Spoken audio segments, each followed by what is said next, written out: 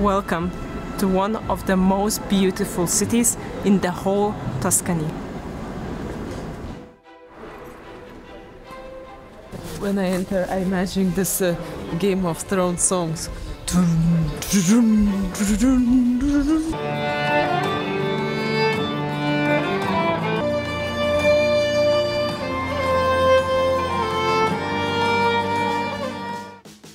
Saying hi from the tower, and we are just about to start our day. Oh my god. First place, the best ice cream in the world.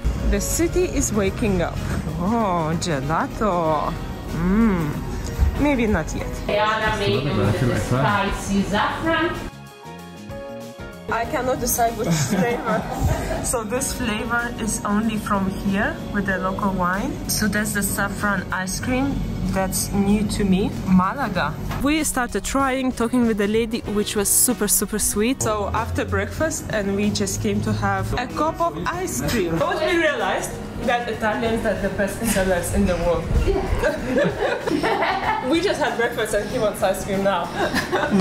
This is delicious. I think we will have a small one now. We will come back. Prego. I made my decision. I will go for caramel and tiramisu. And she said, yeah, take it, it's on the house. I said, what, no, we're happy to pay.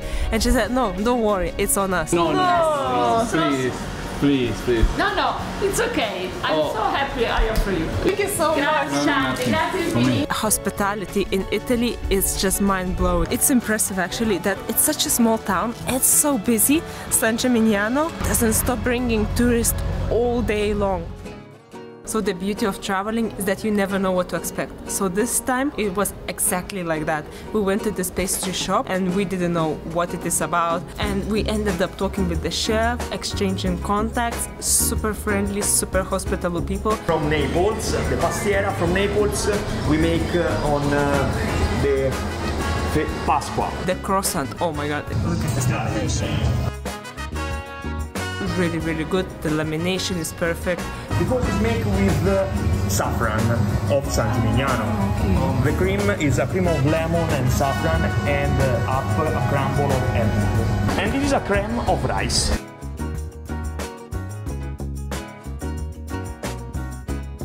Based on the reviews and based on what we see here now, looks like the best pastry shop in town.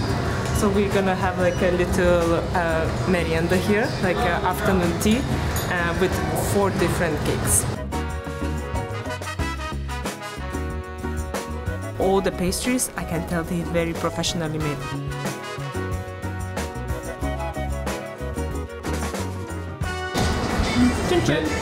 Best place so far in Tuscany, not just in San Gimignano. Yeah. And of course, before leaving, we managed to take a quick picture with both chefs. Picture moment. Treasuring memories. No, thank you so much. Prego. Thank you. Ciao. Let's go. So we're just starting our day here in this beautiful scenic town. We had like a most beautiful ride, and this is just the beginning. It's just hard to explain how beautiful and what a feeling gives this Tuscany area here.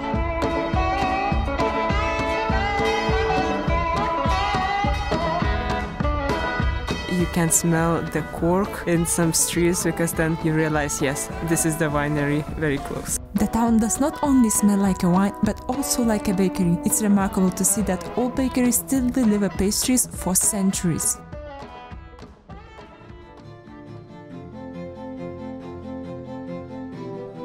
There is that brown building, no, with the white...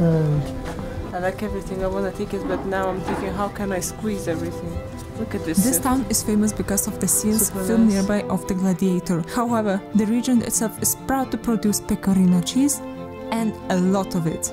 Ok, podemos hablar en español. Si quieres. Muy bien. Suficiente tiempo en esta ciudad porque hacemos como... In one of the shops we met Paula. Más intenso probablemente. Sí.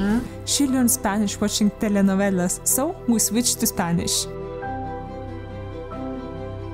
Lituania. Sí. Gracias. Muy bueno, muy bueno. Muchísimas gracias. Gracias. Why do I love spending time in the nature? I think the closest thing to perfection in the world is nature. So it's my source of inspiration, mind clearance, so you come back home with a new energy. We had to come back to San Gimignano to try one more pending thing. Award-winning ice cream place. It looked like all tourists of the town decided to come to this place. This gelateria has so many flavors. So this place has won the best gelato in a couple of years, and the queue, as you see here, is really long. But since we're leaving, we will have the last bite of gelato. Everywhere we traveled, we were overwhelmed. We stopped in different towns in Tuscany, and everywhere people were so warm, so welcoming. We had the best time ever. And Tuscany itself as a region is oh my god, it has so much to offer. It looks like we don't need to look for a specific place to have something sweet. Kilograms and kilograms of some sweets.